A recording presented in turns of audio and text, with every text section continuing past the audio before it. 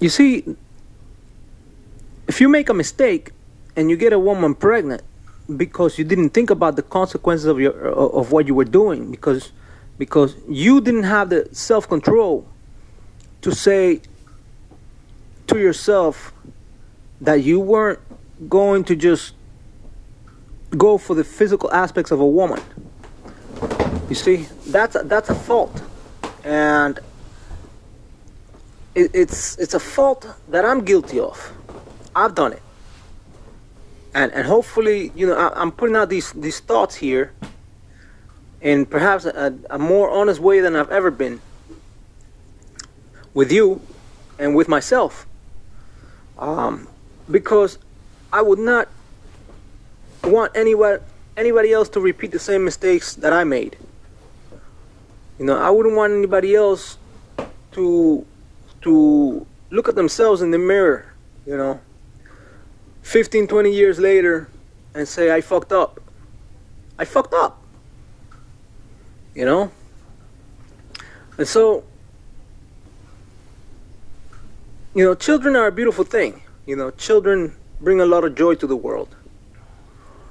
But when your mind and your heart is not in line with the action that you're taking, you see, that will lead to trouble. It will lead to trouble.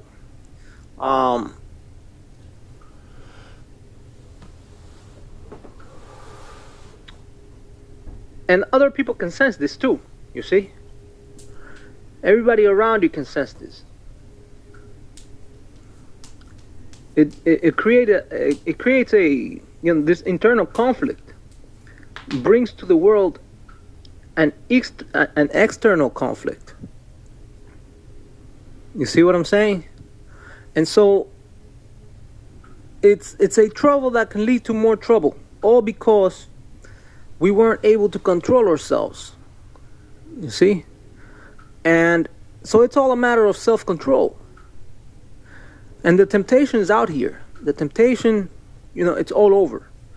You can barely turn on the internet. Never mind TV. The internet, or drive down the highway without seeing some woman that is half naked. You know, luring you into sex subliminally.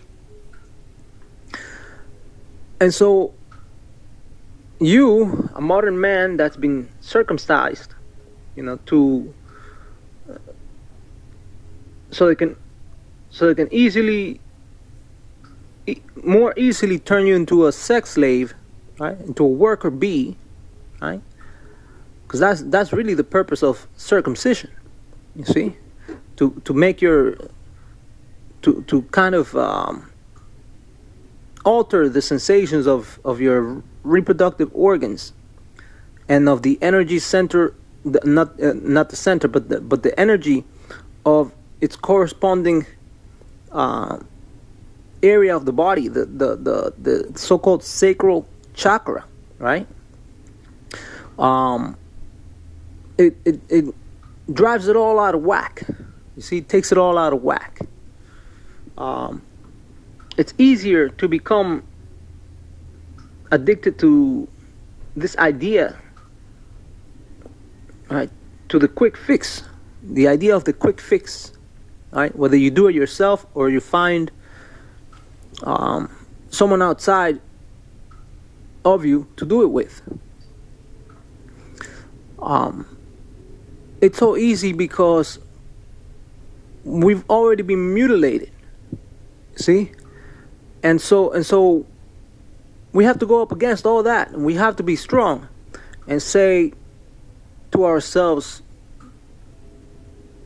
that it's time for some self-appreciation, and it's time to make things right for yourself, and to leave humanity, remembering the best parts of you. So that's where we stand, you know. When we're facing the question of, you know, if we have the opportunity in front of us because it's easy, because we can do it, you know, is it the appropriate thing to do? And that right there is the difference between a Mgtow or a monk and the rest of the red pillars that are out here. You see, the guys that would say the hell with it all. Yeah, I'll bang it. And you say, sweet padre, but you got a problem with that? And I say, I do. Personally, I do. Of course, I can't control anybody else. That's their business. I'm just putting out the idea.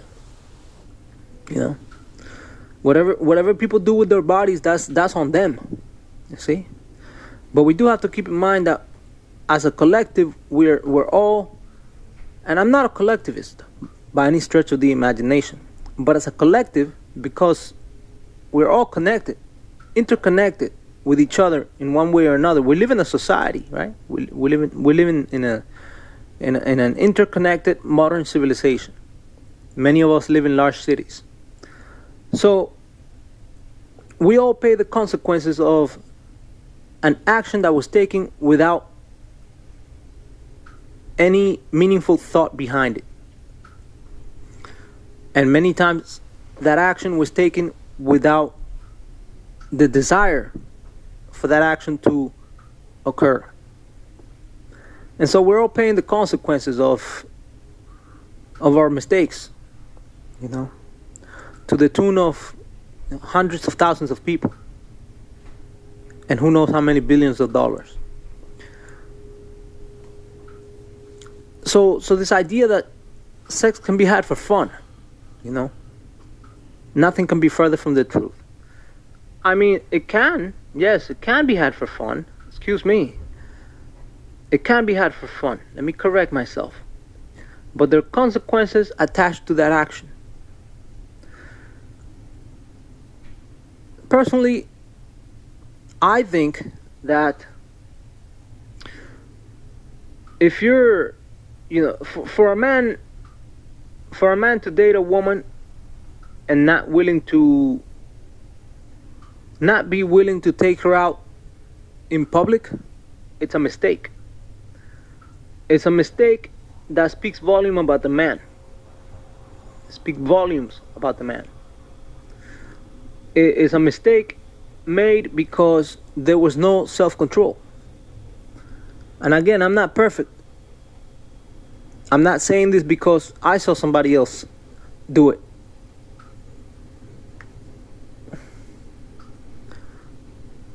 I did it. I was the victim. A victim of my own actions. That's one mistake. The other mistake is, it's okay, you think it's okay for you to go with her in public or whatnot, but you're not willing to make it a long-term thing. You see what I'm saying? And I know that nowadays for a lot of guys that's not even a question, because they're just trying to get a girl. You see, because the system is so skewed. But there's still some guys out there that can benefit from this. The older men. They've seen a thing or two, and they know that what I'm talking about is the reality. That we've all done something similar. And so the question is, or rather, this second mistake is not wanting to make it a long-term thing. And so you have to think about, why that is, right? Why don't you want to make it a long-term thing? Because if she's crazy, then it's not worth dealing with her in any length of time. It's trouble. You will lose a part of yourself regardless of how long you deal with her. Bad people are just better off, you're better off just not dealing with them. And if you choose to hang around with them, then what does that make you, right? Because birds of feather flock together.